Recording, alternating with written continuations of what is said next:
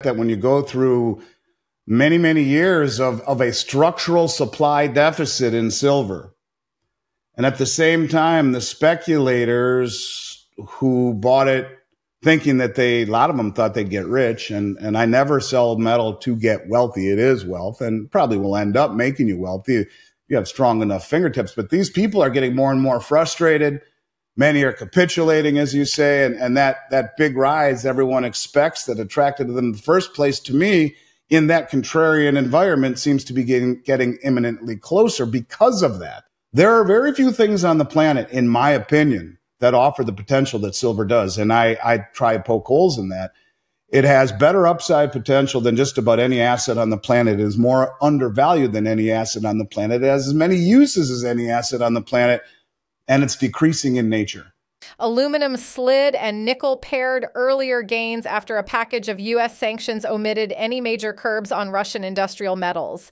The action announced on Friday included measures against more than 500 people and entities linked to Russia's war machine, but left the country's base metals industries unscathed. The two metals had been buoyed this week by expectations that the package might put pressure on supplies.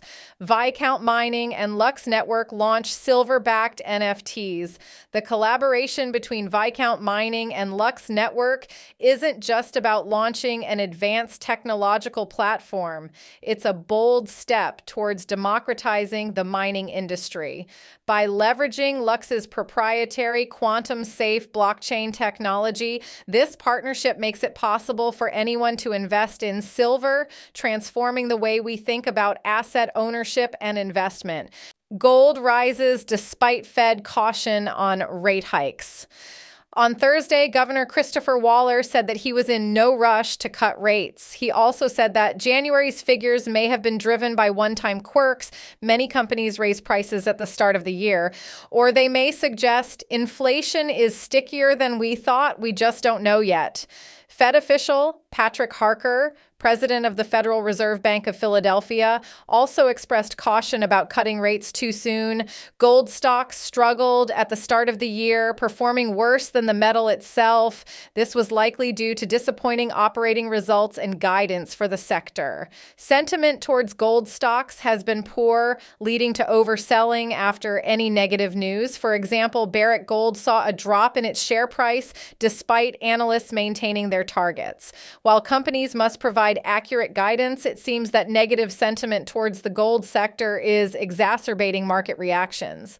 Now, we'll show you more clips before. Check our pinned comment for some massive sign-up bonuses if you want to add crypto to your commodities portfolio. Enjoy the video. Because when everyone finally lets go and says, I'm done, I can't take this anymore, that's when we see the rise. But when you talk about an asymmetrical risk-reward type of environment, what can I invest in that has the lowest downside risk and the best upside? I don't see a better thing in the world than silver, Jesse. And I try to be objective. I mean, if you're not objective, you're full of crap, and people will bust right through it. I think to myself, I mean, you know, you look at the Silver Institute, who's telling us the supply-demand fundamentals, and they ignore the military-industrial complex. They don't even put that in there. I gave a speech at the VRIC the other day, and you and I were talking about that. Usually that's where we see each other, in Vancouver. And 2 years ago, I gave a speech, and I've been saying for a long time that, you know, there's 500 ounces of silver in the tip of a Tomahawk cruise missile. For years, I've been saying that. And last year, not this last one, but the year before, I gave a speech, and a man came up to me and he said, you know, I work as a consultant for the Department of Defense. And he says, I know there's some silver in there.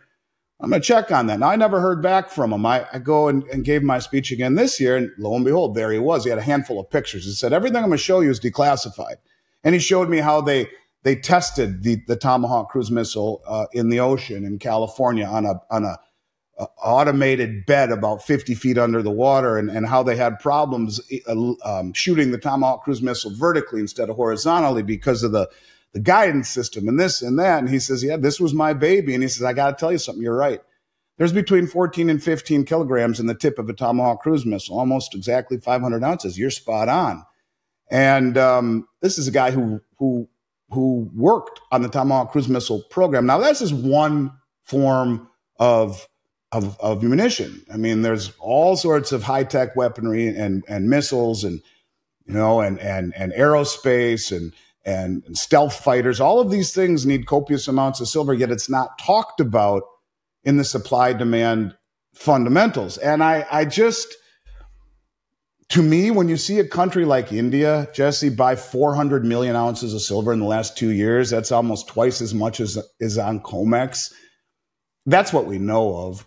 This is not lost on a lot of the world. I believe silver should be reclassified not as a industrial metal, which certainly it is in green and digital applications around the globe, but maybe much more than that is a strategic metal where it is needed in things like warfare. And if you look around, all of a sudden, we're currently bombing 2 countries. We're involved in wars all around the world. And if we're not directly involved in them, it seems as though the companies who manufacture all this stuff in the United States are supplying the wars all around the world. Now, is it too far-fetched to think, or is the line between conspiracy and reality not thin enough to realize that maybe there's something bigger at play here, that the people who are kind of pulling the strings around the world have made a fortune in creating war, and they need silver, period, in order to do it. And this is why I think you're seeing, this is the one thing they did not count on, Jesse, was countries like India standing for delivery, draining the exchanges.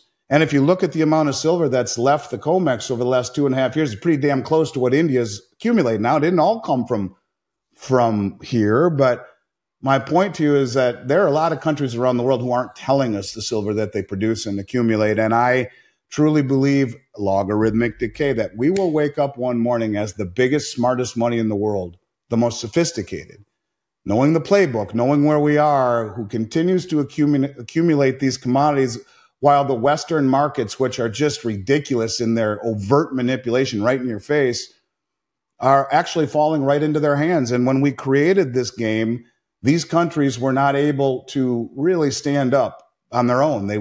Many of them were third world. And now all of a sudden they're industrialized, they're wealthy, and they know the game, and they're finding safety in numbers, and they are accumulating things like silver. So there are very few things on the planet, in my opinion, that offer the potential that silver does. And I try to poke holes in that.